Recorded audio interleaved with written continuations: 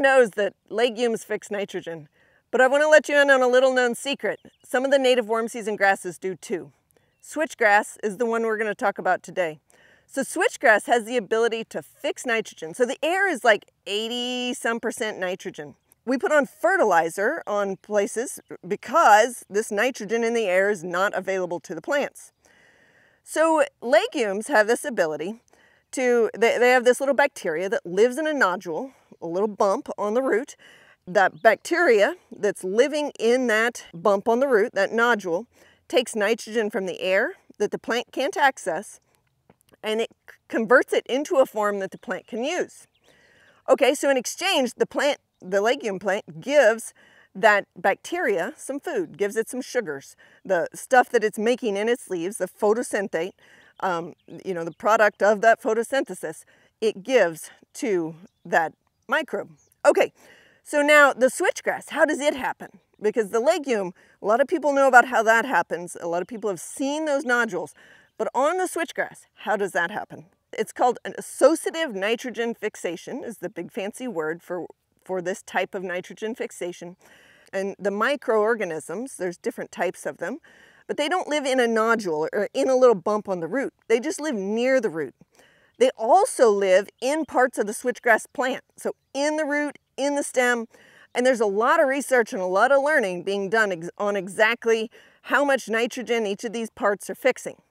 But let's just think of them down here in the roots, along the roots, and we've got that same trade going on. The switchgrass is giving photosynthate, giving those sugars, giving carbon, those are three different ways we can refer to it, to the microorganisms. The microorganisms have the ability to take that carbon, use it as a food source, take the nitrogen and convert it to a form that the plant can use, and it gives it to the plant. So you've got this symbiotic relationship going on. The nitrogen fixation, that the ability to take the nitrogen that's in the air and convert it into a plant available form, is very energy intensive. So it requires an effort on the plant's part to give it that energy.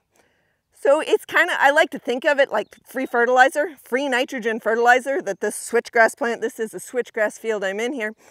This switchgrass plant gets this free nitrogen fertilizer from this, but it's not quite free because it does have to supply the energy to that microbe to get this.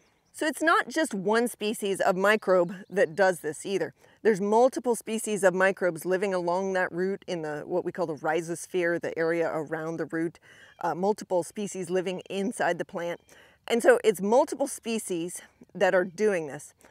So is it anything, this is neat and cool, is it anything very significant? It's a little hard to measure, as I understand from reading some of the research, but I have found in the literature that maybe it's something like 45 pounds of nitrogen per acre.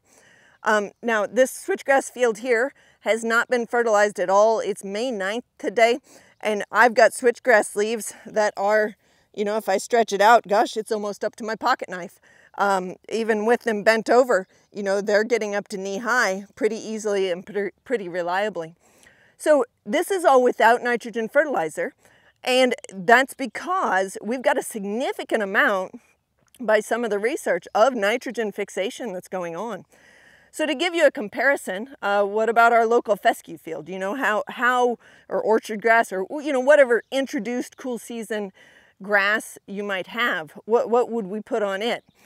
Well, since we're in the native grasses and we graze native plants here at our place, I don't actually know what people put on a fescue field. So old Google comes to the rescue, and it looks like anywhere between 40, 120 pounds to the acre. That 120 pounds, they were splitting into two different applications of nitrogen. So I don't really know what the current price of fertilizer is either, because again, we have native warm season grasses and the native cool seasons too, but we're not putting on nitrogen fertilizer. We're not putting on fertilizers at all.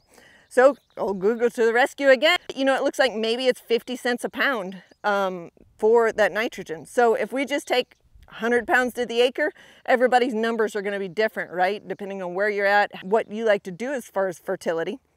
But if we're putting on 100 pounds an acre times 50 cents, well, that's $50 an acre of cost. And so With the switchgrass here, basically we're getting, I guess, half that, 50 or nearly 50 pounds to the acre times 50 cents, so $25 an acre of fertilizer for free. So turns out to be a fairly big, benefit that our switchgrass can give us to feed those microbes to make that nitrogen fixation happen.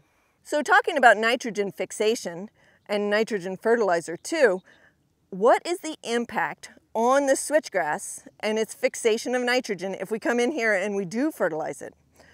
So the research seems to not be in total agreement, but it looks like, at least in part, there is a pretty big impact on nitrogen fertilizer and nitrogen fixation. And what happens is if you put on nitrogen fertilizer, there's no need for the nitrogen fixation anymore.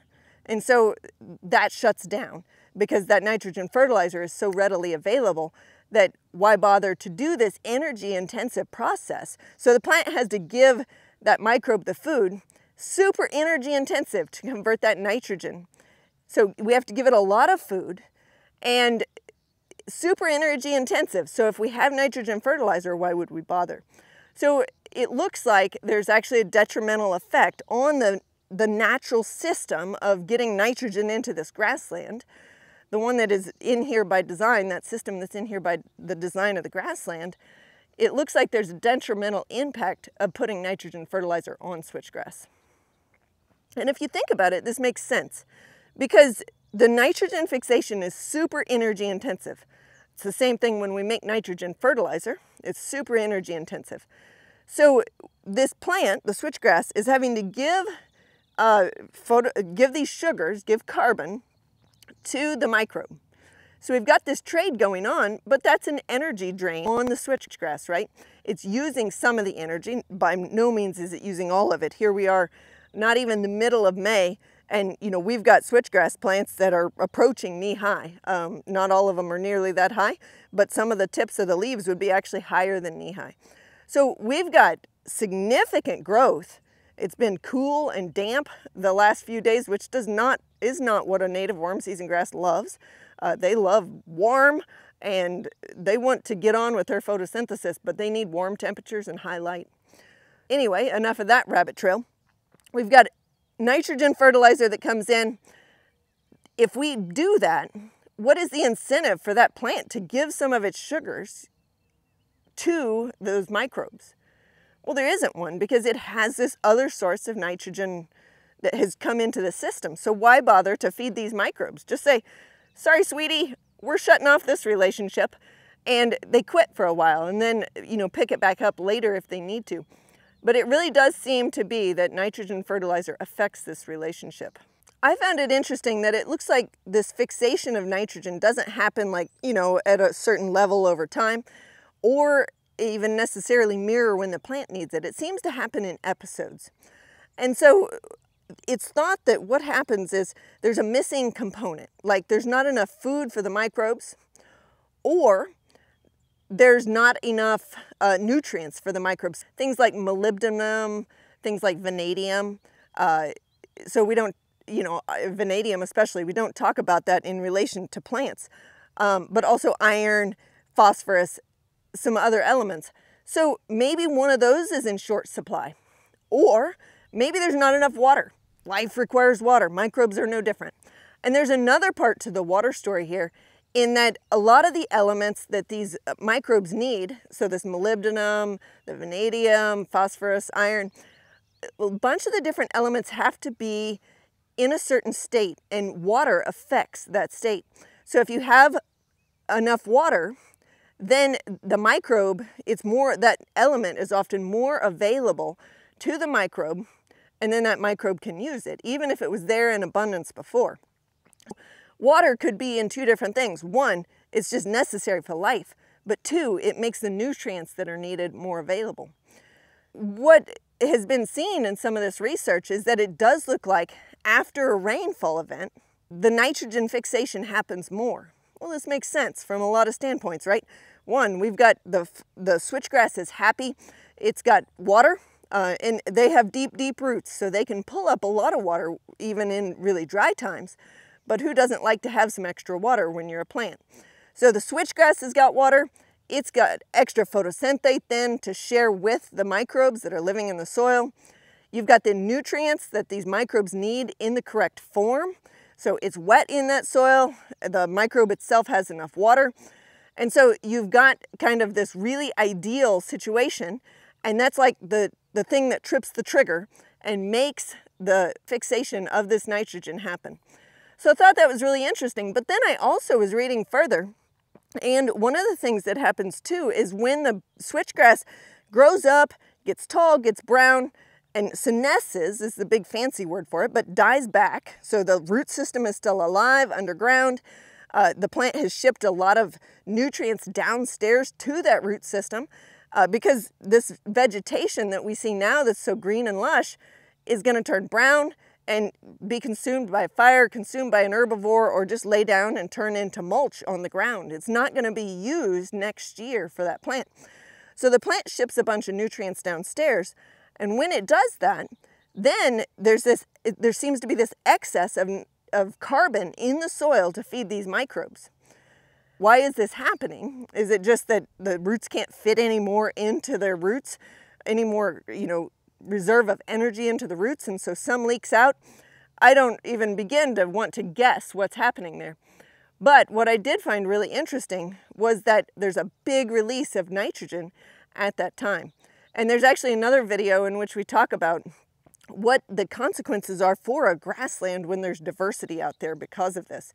Really is a beautiful system in my mind and how that happens. Of course, one last thing that we need to mention when we're talking about nitrogen in the soil is just the fact that once it's incorporated into plant material, whether it's this switchgrass plant that takes that up and uses it, or whether it is, a cool season grass that takes that up and uses it, that can be recycled into nitrogen for future microbes, future plants to use. Basically, there's a recycling system that is set up out here in nature that is the dead plant material. So this switchgrass thatch from last year, these leaves and stems, is basically broken down by microbes.